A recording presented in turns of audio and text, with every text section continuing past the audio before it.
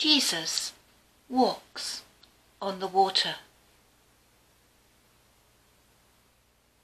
We must remember that Jesus has just fed all those very many people with just 2 fishes and 5 little loaves of bread.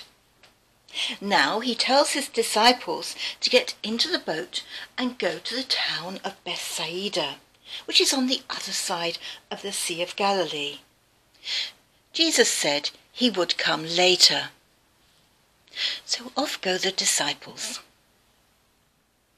He stayed there to tell the people they could go home.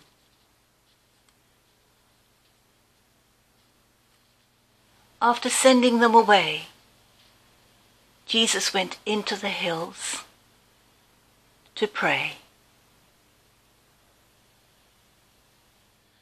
That night, the boat was in the middle of the Sea of Galilee.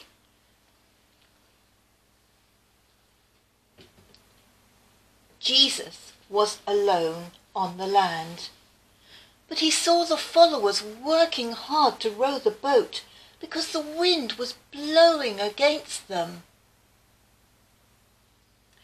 It was between 3 o'clock and 6 o'clock in the morning that Jesus came to them, walking on the water. He continued walking until he was almost past the boat. When the disciples saw Jesus walking on the water, they all cried out. They thought he was a ghost. They had all seen him and they were all terrified. But Jesus spoke to them. "Have courage, it is I. Do not be afraid." Then Jesus got into the boat with them.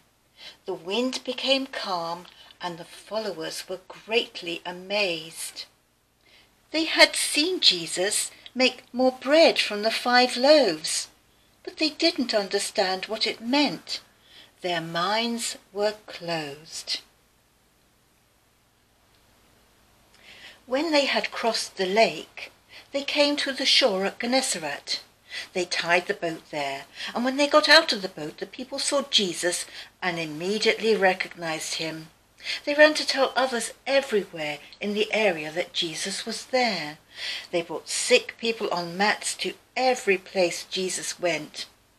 Jesus went into the towns and cities and farms around that area, and everywhere he went, people brought the sick to the marketplaces.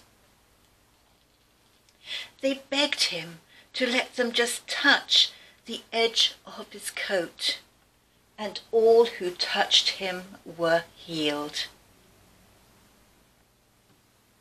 Wasn't that a great story? We see the disciples being blown and tossed around by the wind and the waves. I think I would have been very scared. How about you, Snappy? Would you have been scared? I think Snappy would have been, because he's not really a sea crocodile. He's more of a river and a pond crocodile.